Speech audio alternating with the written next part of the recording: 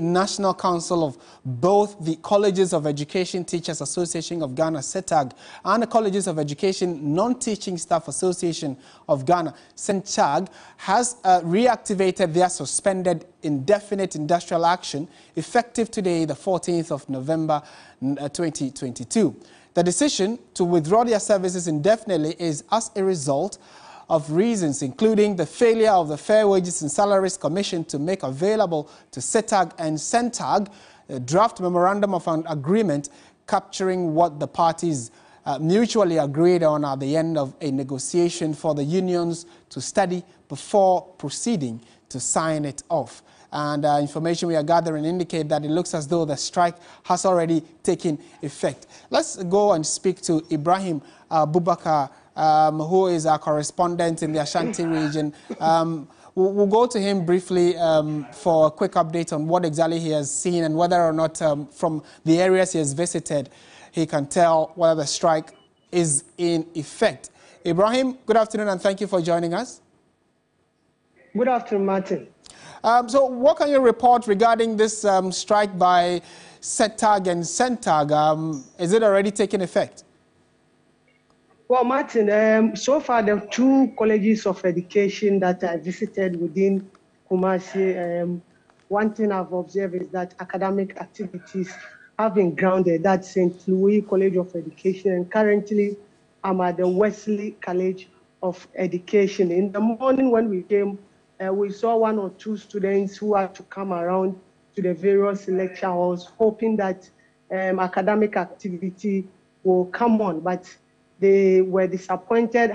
Some of them had to learn on their own. Others too went back to their various dormitories. So at the moment, I can confidently tell you that academic activity has been grounded at the various colleges, teachers of education. So this is one of the lecture halls, and as you can see, only 3 students are there conducting their group studies. Martin, let me briefly try and see if I can engage with one or two of them, because this strike is not for only teachers but also non-teaching staff, meaning that even feeding would have to be a challenge to some of them.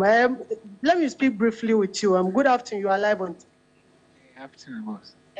This morning, did your teachers come around? The teachers didn't come around. And what have you been communicated?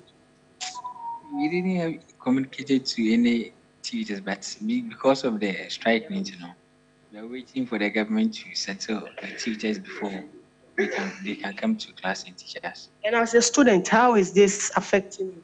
It's affecting us because some of the courses we have not been teaching and we have not been taught, so it will affect us. Some of the courses because of they didn't have time and teach us pay the courses that has left. So, but what about feeding? We know non-teaching staff, which also include the caterers, are also have also laid down their tools. Were you fed this morning? This morning we were fed, but we don't know. Say afternoon they will still feed us. So we are waiting for them. They don't feed you. What will be next for you? Oh, if they don't feed us here, I will leave on campus and go back to home so that I can get some food to eat. All right, so, Ibrahim. Martin,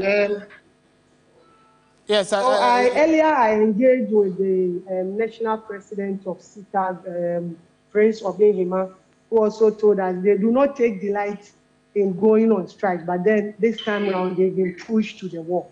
And let's take a listen to him. The 2022 conditions of service, which started way back in August 2021, which ought to have ended in December 2021, so that it would take effect in 2022 January. We had to push and push and push, and it was only a couple of weeks ago that we ended. Now, procedurally, when we finish, we need to sign MOU to that effect, which will contain all the things agreed upon, the roadmap that will lead to the payment and all of that. Then Fair Wages come out with with MOA that is completely different from what we negotiated for. You know, you can't understand. You can't understand. And in that, they write that or they capture that what ought to have started in January 2022 will now start in January 2023, which grossly violates the rules of engagement that we signed prior to the commencement of the exercise. So we just don't understand. And then you recall that a couple of months ago, we embarked on leave en bloc because we were protesting people having to work throughout the year because we do not have enough space to accommodate all students on campus. So what happens is at any point in time, we have half of the number of the students on campus. When they finish their academic work on Friday, next day the other batch also returns. All right, so that's the national president of CETAG, and that was an earlier conversation he had with Ibrahim Abubakar. Ibrahim, thank you very much, and also congratulations on winning the award over the weekend. More is to come, my brother. All the best. Let's stay on the subject and the discussion. This time around, we are